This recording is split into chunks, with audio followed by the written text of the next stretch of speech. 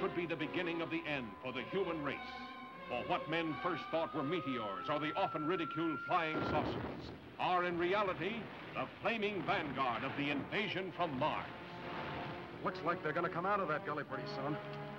We'll have to rush our defenses to be ready when they do. Guards need plenty of reinforcements. We'll get them. Lieutenant, look!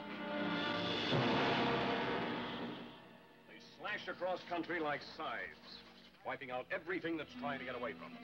That explains why communication is cut the moment their machines begin moving. Montreal's blacked out. Nothing more's come through. Same thing that happened on the Pacific coast. Anything from them yet? No, Mr. Secretary, we've had nothing from San Francisco for over 5 hours. The nations of the world mobilize their armed might, rushing to defend the Earth against the unknown weapons of the super race from the Red Planet. Is there nothing that can stop the Martian death machines? Guns, tanks, bombs, they're like toys against them. We know now that we can't beat their machines. We've got to beat them. All over the world, human beings cower before the onslaught of these unearthly enemies, whom no one has ever seen. Panic that sweeps around the globe as the great masses of mankind flee blindly in a headlong stampede of hysteria.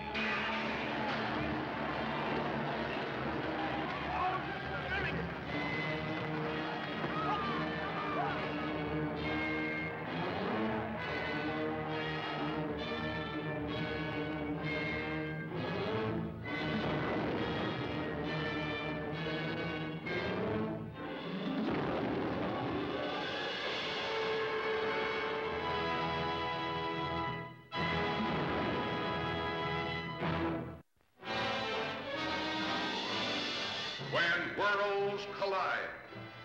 Written in the stars is a message of doom for this, our world.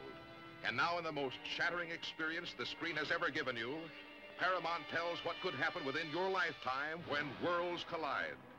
An astronomer checks and double-checks his horrifying discovery. A distant star racing through space toward an inevitable collision with this planet. The United Nations meet in emergency session. All conflicts pale before this threat from another world.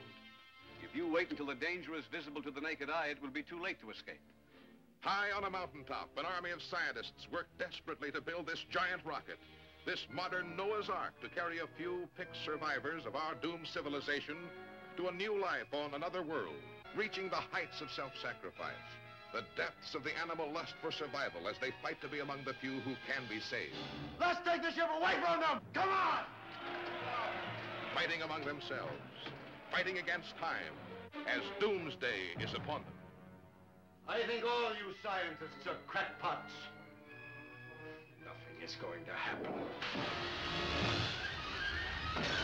When worlds collide, you'll see the most amazing, awe-inspiring scenes ever put on film. The forces of nature unleashed in all their terrifying force.